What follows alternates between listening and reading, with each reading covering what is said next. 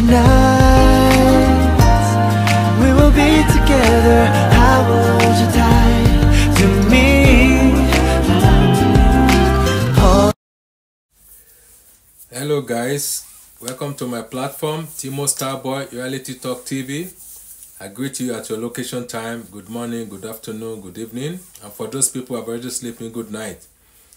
It seems that these our youth in Nigeria, they don't know what they are capable of doing again.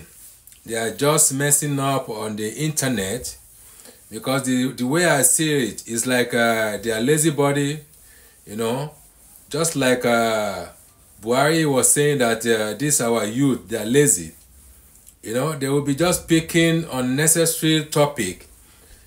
They will talk about whiskey today, they talk about Davido tomorrow, they talk about another thing, Burna Boy, talk about Ashake, you know, unreasonable things they will be talking about, and whereby there is a hunger in the country that they are supposed to be focused on the issue that is very, very important to them in their life, the issue that is affecting their life, but they will not talk about that. They will be talking about jargons, talking about what is not concerning them.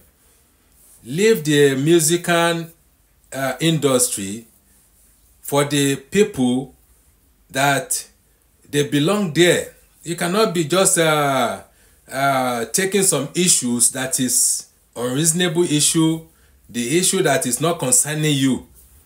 You know, the issue that is not concerning you, you will leave the one that is concerning you, is affecting your life, but you will be dealing with the issue that it doesn't have any meaning, it doesn't have any impact in your life. You know, now they have started it again because of the issue that whiskey have with Davido and this Igbo guy, what is his name? You know, Don Dashi.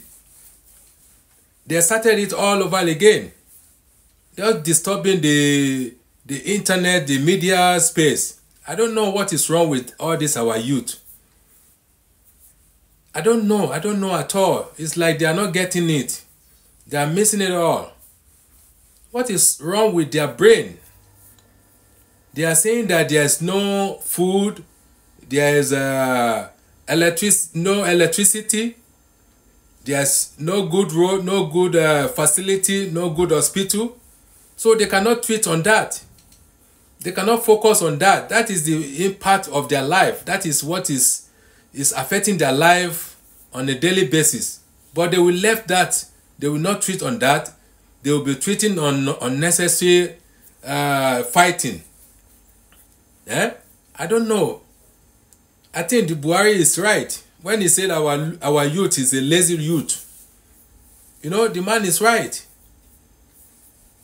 They just talking rubbish, talking jargons. I don't know their problem.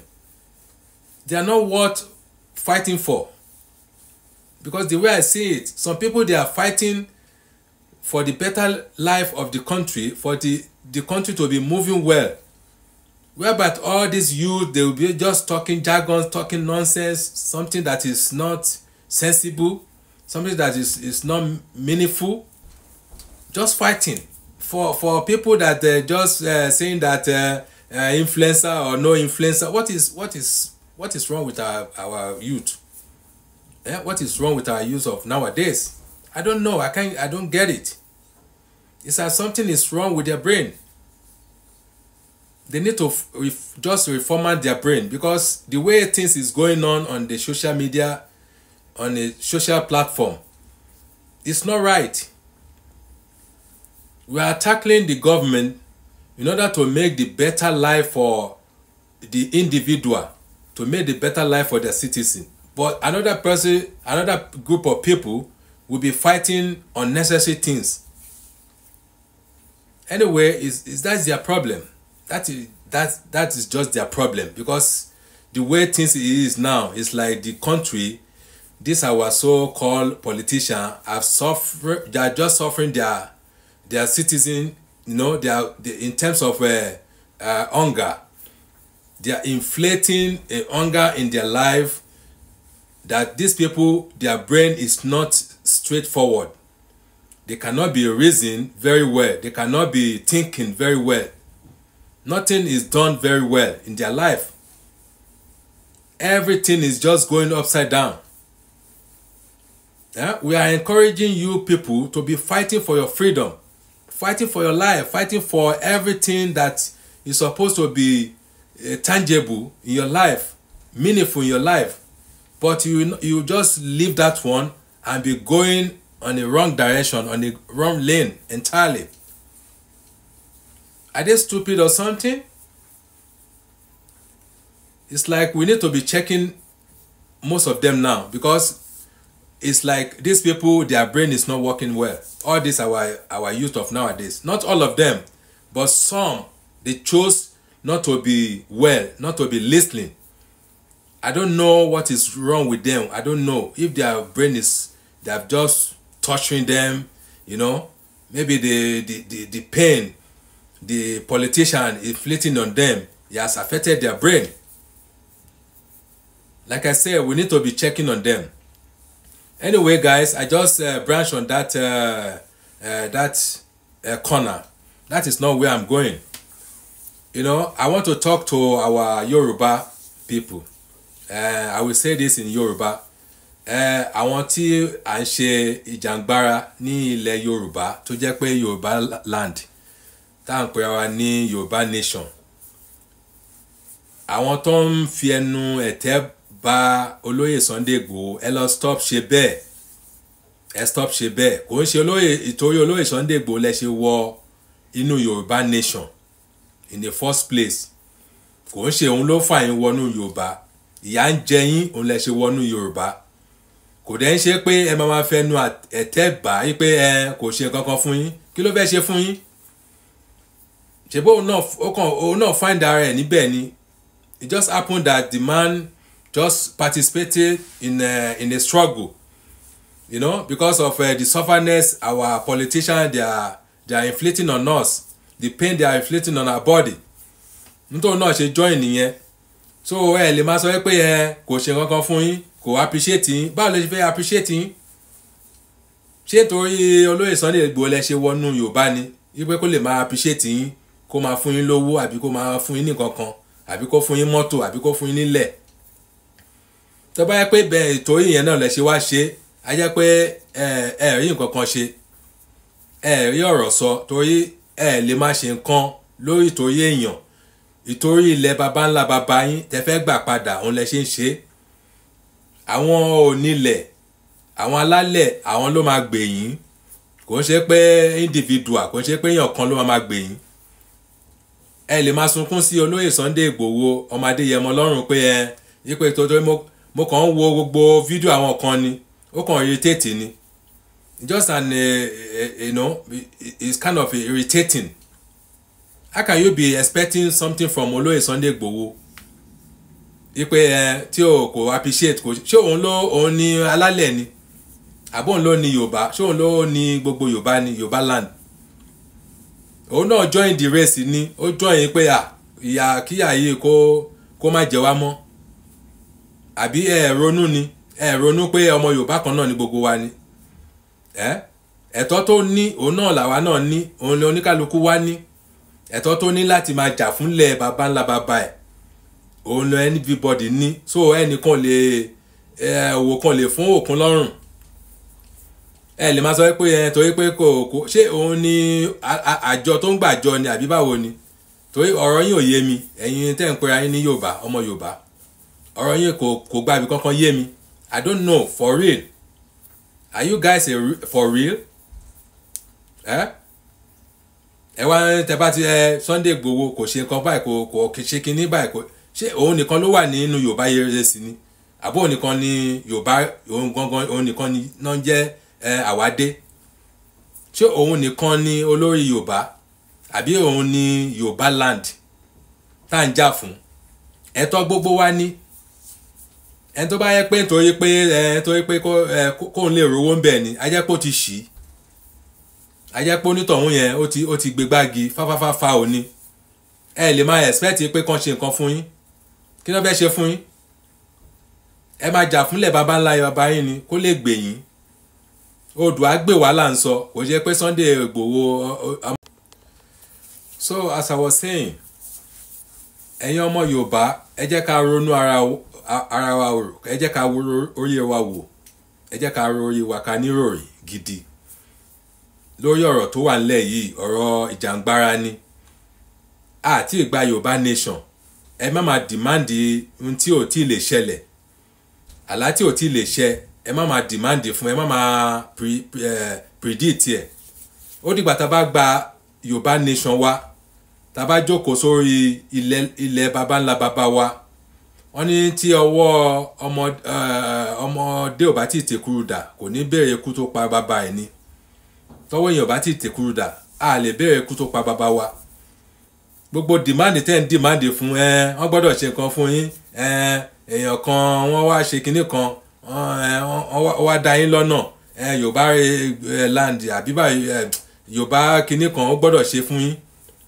ẹ máa kọ́ ṣe fórí ilẹ̀ yín ná so tẹ́ bá ṣe fórí ilẹ̀ yín tẹ́ bá ṣe sacrifice ìyẹn náà ni ó máa bí ohun tí ilẹ̀ yẹn máa ṣe fún yín àwọn alálẹ̀ tó máa ṣe fún yín tó máa fi appreciate yín ọ̀pọ̀lọpọ̀ wa à ní làákàyè a kàn ń jà fún nǹkan tí ò wà relevant tí ò necessary bẹ́ẹ̀ náà làwọn kan wọ́n sọ pé àwọn bíi tọ́kọ̀ kóra wọn jọ wọ́n gbọ́dọ̀ máa jẹ nínú kínní ni ibi tá a bá ṣe sí là ń jẹ sí irú òwe ìranu wo ni irú òwe ìranu ṣé ẹ̀ẹ́dẹ̀ ń jà fún orílẹ̀-èdè yín náà nìyẹn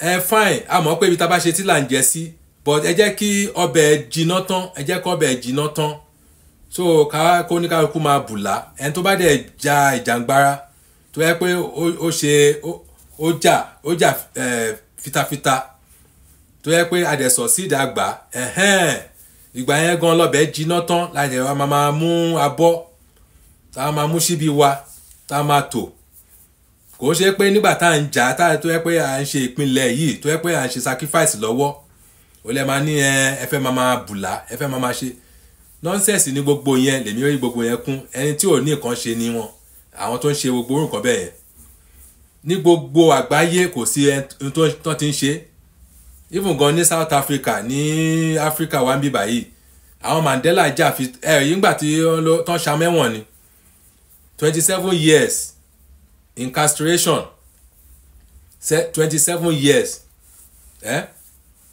ó jà òun ló fi di pé ó di icon tó di kínní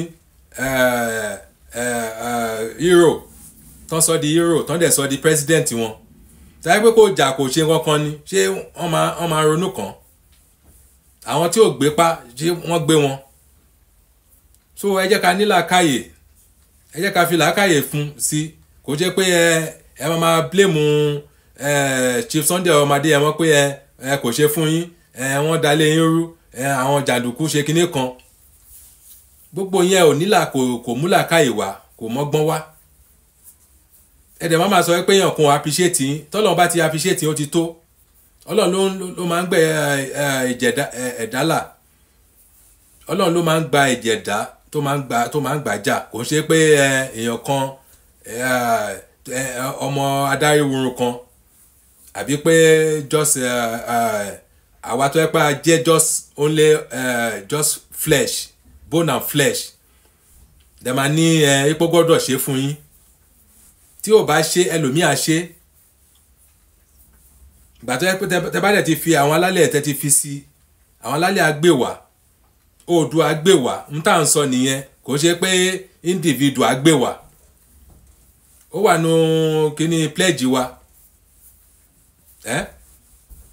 so gbogbo ìjà tẹ́ ń jà yẹn ìjà tí ò mọ́gbọ́n wà ní gbogbo ọ̀rọ̀ tẹ́ ń sọ kò ní sẹ́ǹsì kan nínú wípé ká máa ní ó dìgbà tí Chief Sunday Igboho àbí pé Professor Banji Akintoye tó bá kọ́lé fún yín àbí tó bá ralẹ̀ fún yín àbí tó bá fún yín lówó oúnjẹ ẹ̀yin náà ẹ lọ struggle ẹ gbọ́dọ̀ struggle kẹ́ make owó ni kẹ́ dẹ̀ fi ti ilẹ̀ baba ńlá baba yín kọ́ má gbà lọ́wọ́ yín ìjà tá ń jà ìjà ara wa ni ìjà ara wa tá pera wa ní ọmọ Yorùbá àtàtà ọmọ Yorùbá rere ọmọ Yorùbá tó yẹ pé pure ni tí ò lábùlà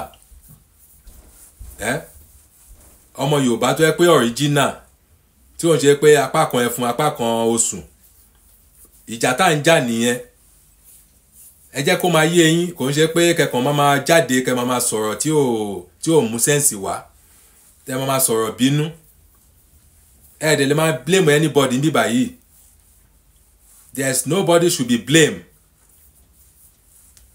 torí tá bá ti ń takora wa kò sí bí ìgbà tó yẹ pé à níbi lọ ni à níbi rè à serious ẹsẹ̀ tí èèyàn kan bá gbé ẹ̀yìn náà ẹgbẹ́sẹ̀ tí ni ṣebí ká lè ibì kan náà là ń roko sí ibì kan náà là ń fi ìtọ́ wa sí kó lè wo ṣùṣùṣùṣù ká lè tèrè kíní ìgbà ni ìgbà tí ọ̀kan bá tọ̀ tẹ́ bá ní àkótọ̀ síbi tó da ókè ibo ló fẹ́ tọ̀ sí ibo ló tún fẹ́ tọ̀ sí ẹni kò tọ̀ síbi tó da ibo lẹ́yìn tọ̀ sí ẹ wá fọ́n ìtọ̀ yankanyankan ẹ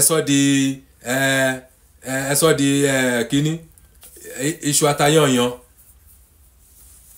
ẹ sọ di iṣu atayanyan tó yẹ pé ó kàn máa ta anybody ni ẹ̀yin ò mọ̀ pé tẹ́ bá fa ṣàkì tí ò rọ̀ tẹ́ bá fà ata ẹ lè ta sí lójú òwe mo fi pa fún àwọn ọlọ́gbọ́n tẹ́ bá fa ṣàkì àbí kẹ́ fa nọ́mọ̀ tí ó jẹ́ pé kò rọ̀ tí ó lè tètè jábọ̀rọ̀ ata tó wà lára ẹ̀ ó máa ta sí lójú ata sí ní gbogbo ara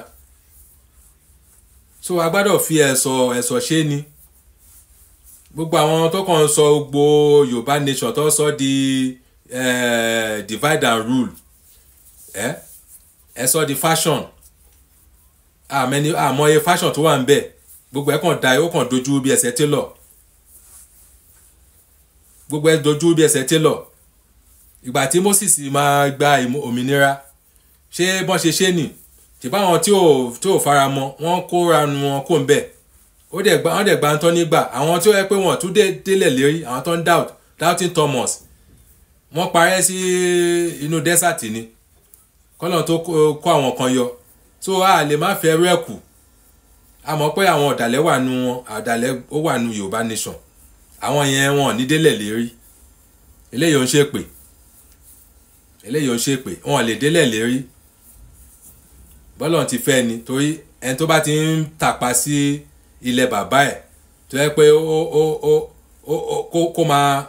kó máa lòdì sí ilẹ̀ bàbá ẹ̀ kó máa ní àwọn lè rí gbà báyìí kinní kan ló ṣe ẹlẹ́dẹ̀ ń pàkọ́ báyìí ni ẹ gbọ́dọ̀ ní sùúrù fáwọn èmi ló kàn gbogbo àwọn yẹn wọn